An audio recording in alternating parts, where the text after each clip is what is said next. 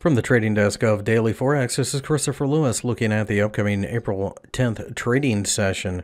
In front of you, I have the euro dollar, and you can see we did break down during the day here on Friday as the 50-day exponential moving average has now started to turn down a little bit and shown itself to be resistive.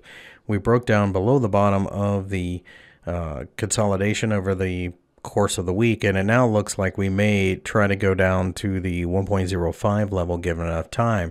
Short-term buying opportunities should end up actually being selling opportunities on rallies.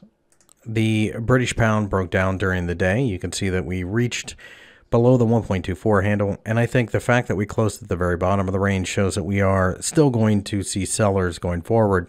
Longer term, I think this becomes a buy and hold market, but right now we're just not ready to do that. So with that, I think we're going to probably reach towards 1.21 underneath, which had been so supportive in the past.